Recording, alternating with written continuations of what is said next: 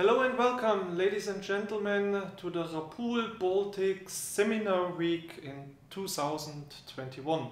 My name is René Brandt and I'm International Product Manager at RAPOOL, and I will guide you here today through the new story RlmS, the foam resistance for your demand in the Baltics. Why is it important today to speak about foam resistance and the benefits for your purposes? If we look to the development in the last years, the European rapeseed market come in problems, has to struggle with a lot of new challenges. There is on one side the abiotic stress, mainly drought here in the last years in early spring and summertime. Next to that, we have to see an increasing influence of the political pressure. There is influence coming from the politics, especially for pesticide usage or limited fertilization in the coming years. On top of that, and not really a new topic, you know it, the demand, the ban from the insecticide treatment since a couple of years bring our rapeseed farmers in a new situation. They have to struggle in the last years with more problems of a successful rapeseed establishment before winter. I would like to discuss with you the influence of diseases like foam and why is it necessary here to have new resistances for the coming years. If we compare 2021, for example, with the last outstanding year 2014, we see there is a gap of yield. We have to struggle with the decreasing production, and that's why we as RAPOOL looking forward for new solutions like RlmS, the new foam resistance. I already mentioned since 2014-15 we see here on this graph very well that the rapeseed production goes down. That had several reasons which I already touched at the slide before. And we see here now for 2019, and I can add the figures for 2020, that we are now on a production level of 17 million tons. That is not enough to supply the own demand, the domestic demand what we have here in the European Union, which is on a level of 23 to 24 million. So we need import that bring the market in a challenging situation. And when you look right now to the market prices, you see how is it going on.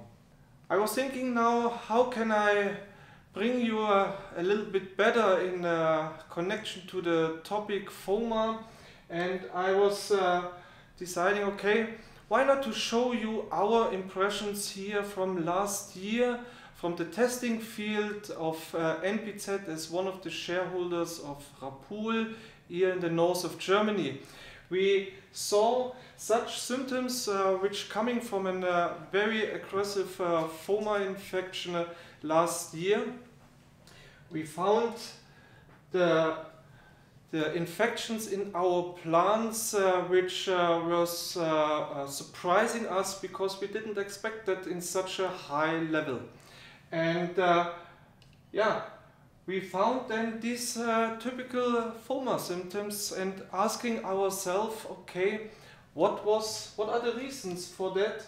Why we have to struggle here in our conditions, in our testing field with such a high foam infection? And we analyzed later then the background data of this trial, and we found out, okay, this trial was called late sowing trial. So these variants have to establish before winter under quite challenging conditions, and we decided based on that to not treat them with fungicide as you usually do that with your rapeseed in the Baltics in autumn time. On top of that, this rapeseed was then very weak developed with very low nitrogen intensities, but this we will see later then in other slide. So to go a little bit deeper, what is FOMA, and do we always speak here really about the same? No, it's not. I would like to bring you a little bit more information of FOMA. The sexual stage, the name of the sexual stage is Leptosphaeria maculans. That is the international name where we can find this disease in all other countries. We see that we have two different types here in the European rapeseed market. More to the west we can find this Leptosphaeria maculans, which is also a little bit more aggressive to the rapeseed. More in your area, and influenced by the continental climate, we see then more this Leptosphaeria biglobosa, which is a little bit less aggressive. So we see here that even if the symptoms on the leaves look pretty similar, it is not always then the same pathotype behind. We pay attention to FOMA and try to develop new resistances together with our research department, because we know that FOMA lingam is still one of the most important rapeseed diseases here in the European Union, and with a very big impact depending then on the local conditions. Already mentioned, we have different types, and we see a little bit decreasing importance from west to the east, but it doesn't matter if the conditions are right, then you can also have here a bigger impact in your area. What is necessary for a successful FOMA infection? Of course, we need the right conditions, so that means temperature, we need moisture, okay, that is precipitation. And early spring is also welcome, and damage coming from autumn time, so challenging conditions for the young rapeseed plants. Now probably you ask yourself, okay, new resistance, okay, but we already have quite a lot of resistances like RlmS. Yes, that is true.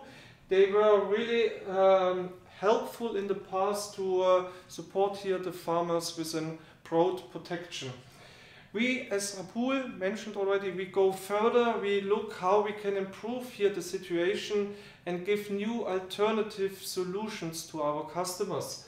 So we developed here the genetic, we make a further selection, and we found a new advanced resistances called RlmS, which gives a new improved resistance, and it was also able with RlmS to set up really a new benchmark for plant health, which also give a better abiotic stress tolerance. Some more information for you to a little bit to identify the differences between RlmS on one side and the older well-known resistances like RlmS. RlmS belongs to this group of R genes, which are a qualitative resistance. They are working directly from the beginning of the rapeseed growth, so when the rapeseed is starting to develop the first leaves, then this resistance is turned on and working then over the whole time. Additional resistances which we see in our genetic, that is then the quantitative resistances, which have a little bit more broad perspective. We call them field resistance. They are not focused on a single FOMA race, working a little bit more broad, and give here additional protection against the FOMA. RlmS, how was it developed here in RAPOOL? NBZ, as one shareholder of the RAPOOL, looked here for a way to identify in the early stage of the new candidates how they are working against FOMA. So we developed a FOMA testing system which is running more or less under semi-field conditions. What does it mean? We took our new materials, sow them out in the field, go then in the late autumn to the field, took these plants bring them back into a cold greenhouse, which is running under semi-field conditions. We plant the plants there and give them an artificial infection with very aggressive FOMA races to see how susceptible are these new candidates, or are there some candidates between which are showing a very strong resistance against FOMA. Later on, we follow here the growth and the behavior of this new material and checked out later then the stem base in order to see here how are the different candidates performing. This gives us a clear picture, and we were able to identify with RlmS a new resistance which is coming from a new resource and working in a totally other way than RlmS7, because here we see a very strong protection of the stem base. So keep in mind, RlmS7 was working very well on the stage of the leaves and stems. Here RlmS is focused on the stem base and showing here very strong performance.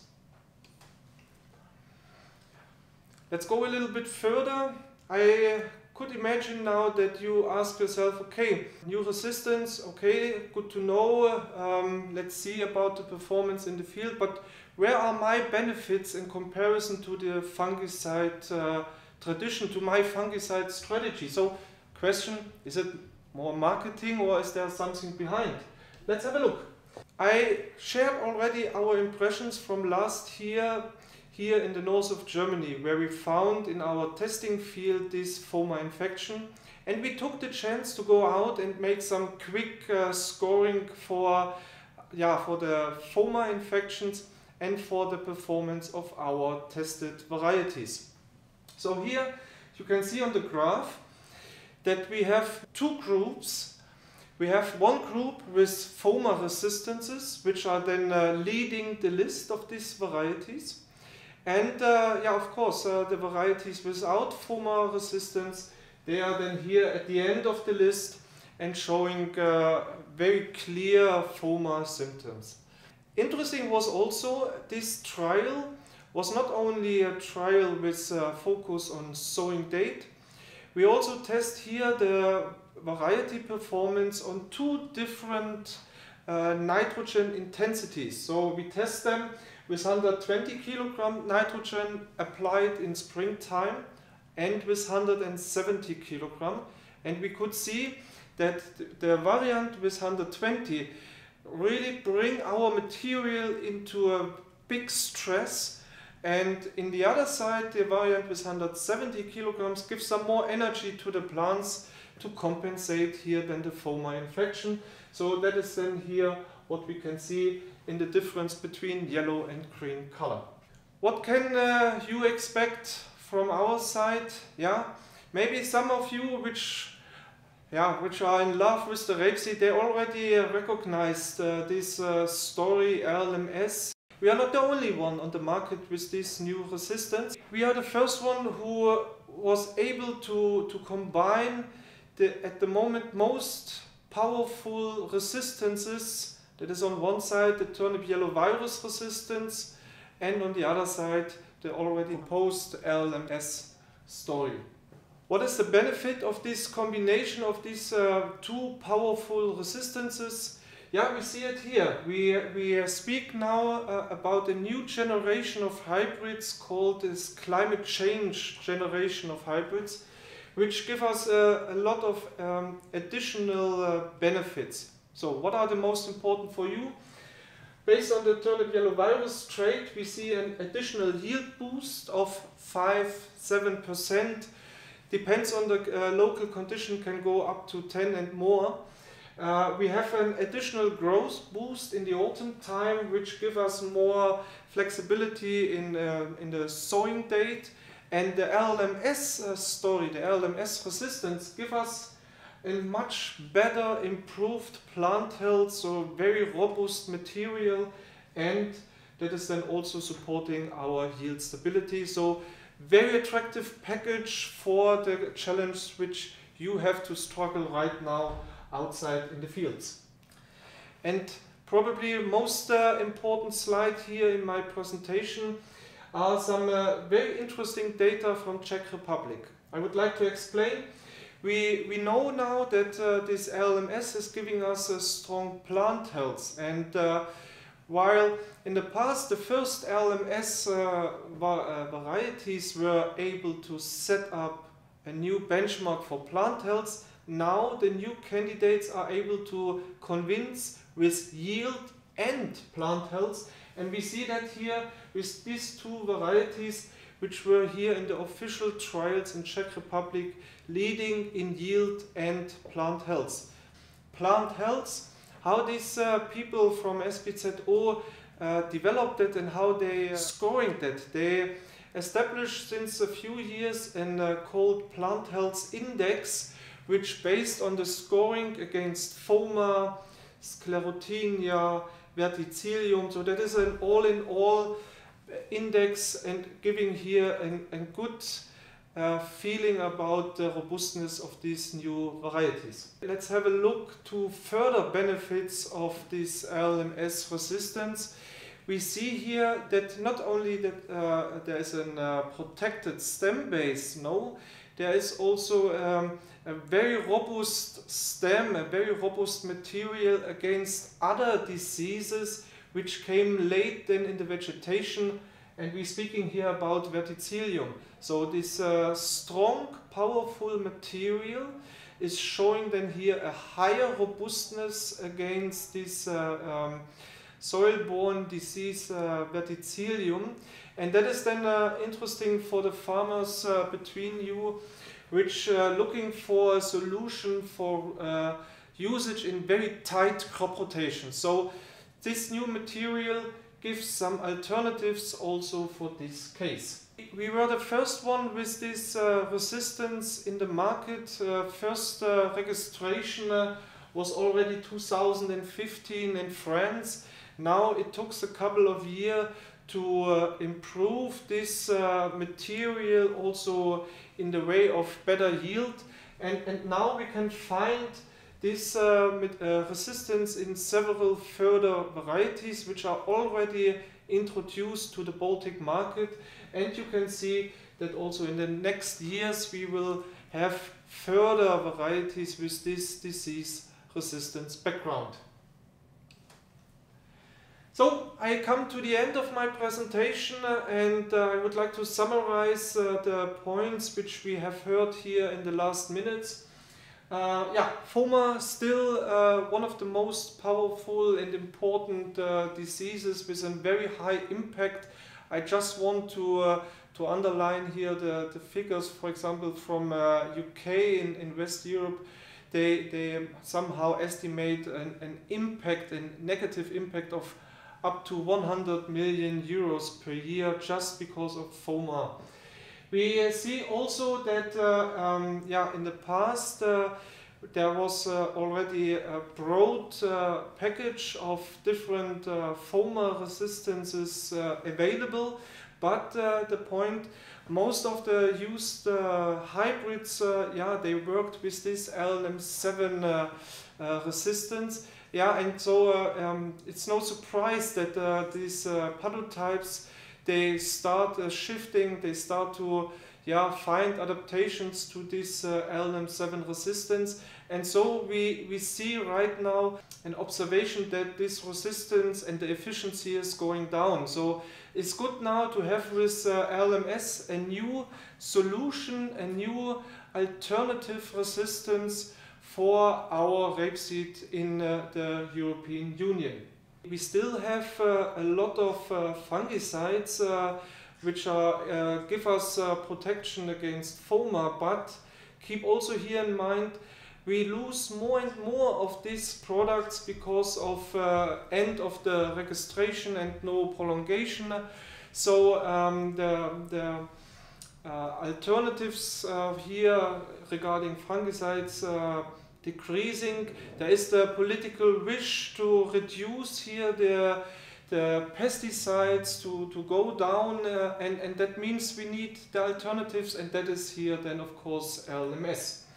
Yeah, RAPOOL, with our focus always to go ahead, we developed here already in the past successfully this new resistance in order to have something new for you, powerful and working, and also in the order to improve here the integrated pest management, to have a better resistance management in the European Union.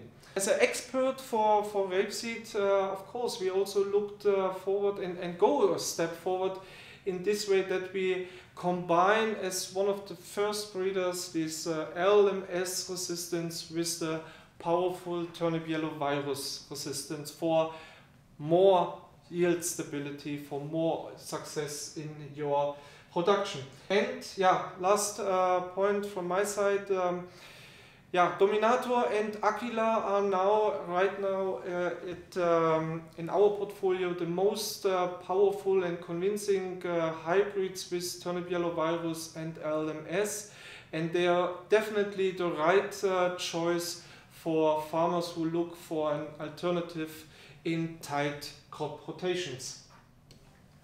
So thank you very much for your attention. I hope you like this small presentation, and hopefully we have the chance in summertime to see each other then maybe in Acrovisia.